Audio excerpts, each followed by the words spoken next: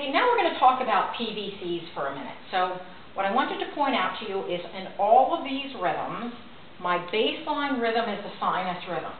PQRST, PQRST, PQRST, PQRST. So your baseline rhythm in these that I have drawn are sinus rhythms.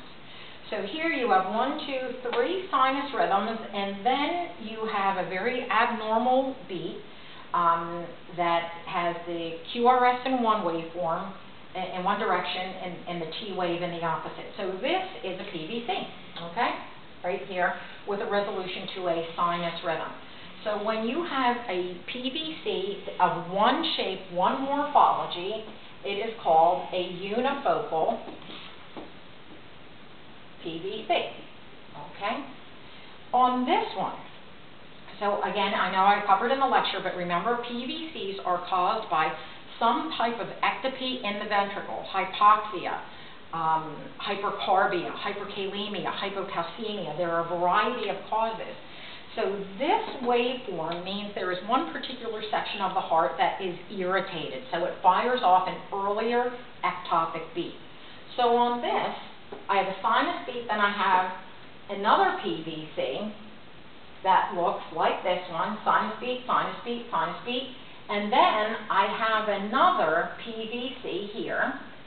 So how this one had an upward deflection first, then a downward, this one has a downward deflection, then an up.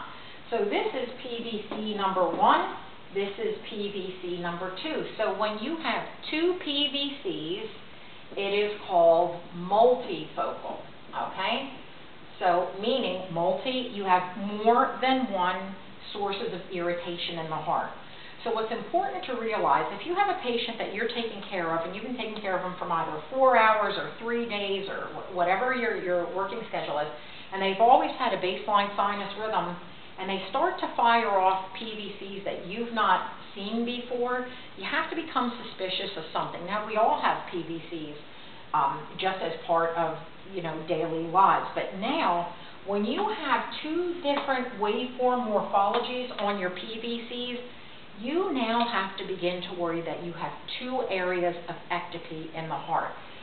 This waveform, this strip up here it's sinus rhythm with a unifocal PVC, but now I have a sinus rhythm with multifocal PVCs.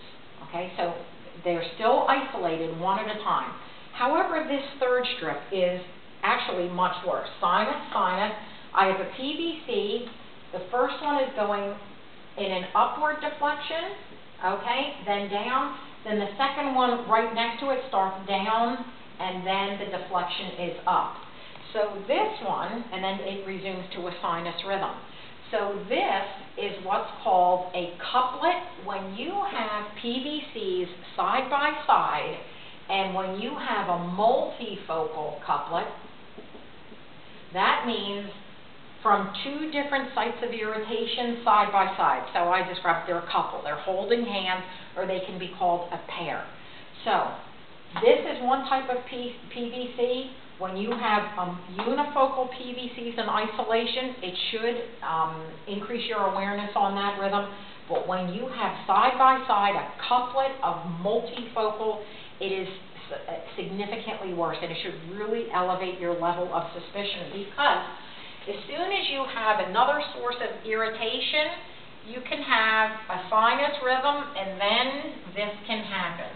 So whatever the irritation was that caused this, so this is a 1, 2, 3, 4, well, here you go, I'll finish it, a 5-beat run of VTAC. So when you have PVCs that occur over the rate of 100 beats per minute in a row, 3 or more constitutes a run of ventricular tachycardia.